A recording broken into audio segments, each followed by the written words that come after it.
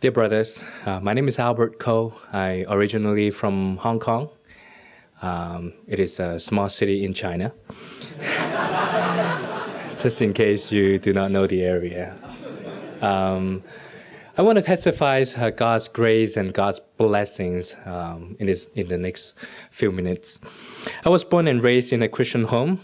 It's God's grace. I can know about Jesus, know about the Bible, know about the truth since I was a young age. And I was able to come to study, not the seminary, but for college when I was age 19. It was grace and blessings for my father's end so that we, at that time, have the financial capability that he sent me over. And it was God's grace because I was not able to make it to a higher education in Hong Kong. So coming out to study is kind of like an option for higher educations. And of course, it's God's grace that I eventually can graduate from UCLA and even hold a master's degree in social work at Cal State Long Beach.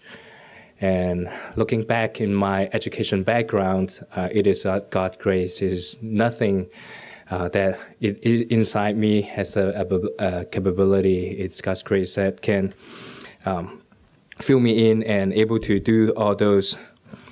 Since then, I work as a family counselor as a secular counseling place. But deep in my heart, I felt that I need to be trained as a better Christian counselor. All my background training was helping people, and I myself was a Christian, claimed to be a Christian at my young age, but I realized that I'm working very hard to be a Christian. I didn't understand that being a Christian is not about how hard I was working.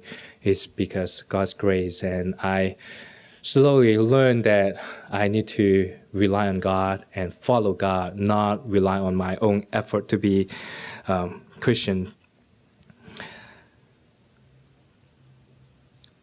Being in a secular counseling place, I encounter different people have problems. Serving at church, I realized that Christians also encounter the same problem as secular people have. Being a Christian doesn't exempt us from any secular problem. But I realized that Christians deal with the problem using the secular way. And as a Christian counselor, I can't help them. In fact, I cannot even help myself to I can apply to a biblical principle in resolving our human problem. So the questions that I was asking for myself at that time, after I even hold a degree in social work, asking myself that, what next? What next for me? If God's put a heart for helping people, helping our fellow Christians, what I need to be trained. I realized at that time, even I'm teaching a church and helping people, I realized that I can talk, but it doesn't go deep. When I want to go deep in the Word, I felt that I do not have the knowledge to go there. So after taking 2 online classes at Reformed Theological Seminary, I decided I need to be settled in a seminary that I can attend, and also a seminary that respect the Word of God. The Master Seminary was known to me, of course, through the ministry of Dr. MacArthur. I always admire his clarity of his teaching, as well as his firm position of the Scripture. Another factor is the Master Seminary is close to my home, so it allows me to serve at the church, continue to work to support my family. At the same time, I can go to seminary training. So I think that is a good things that I can go to a seminary close to my home. But as I was still considering, I didn't make my decision until I actually attend to come to visit. And after I visit here, I realized this is the place that I need to go. Then I heard many critiques of seminary training or seminary people after they went to seminary. But when I came to TMS, it seems to be a little exceptions of what I heard. I think it is because besides the firm standing on scriptures. I think it's a philosophy of seminaries. I remember I asked Dr. Busnes when I came here, asked him about opinion about other seminary, and he said others try to do different things, but we just focus on training pastors. And I just very thankful that I was not planning to be a full-time pastor, but I'm convinced that I need to be a pastor after I come here. There are many first times in seminaries. My first son was born after my first semester, and my first daughter was born before my last semesters. I was seriously using flashcard for the first time, and my wife found me sometime buried in the by the flashcard in the middle of the night, and she woke me up. She never see I studied that hard, and she found me with a pile of flashcards in the first semesters.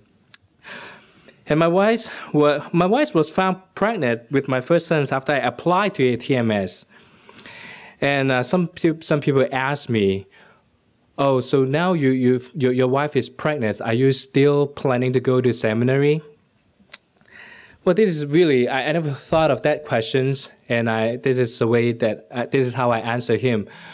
Well, having a child is a blessing, and able to go to seminary is a blessing. So I want double blessing. I want more blessings. So why am I stopping to go?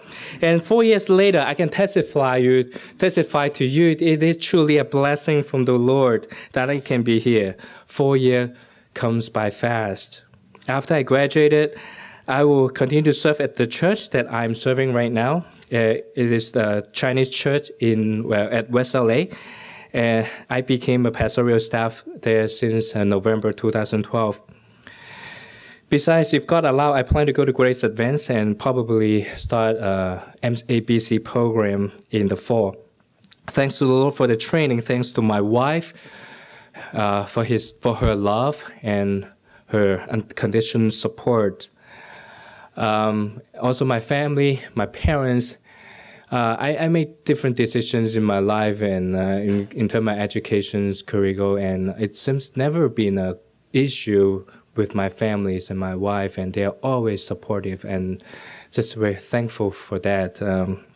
It is not a traditional Chinese family that my parents will direct me to go here and there. They always, I choose subjects that is not a common Chinese will go, but they always supportive and always never question my motive and what am I doing. And also thanks to my church for supporting me throughout the training. Lastly, thanks for the faculty to serve the students by having the right mindset of training pastors. And brothers, enjoy the grace and blessings while you're here. Time go fast.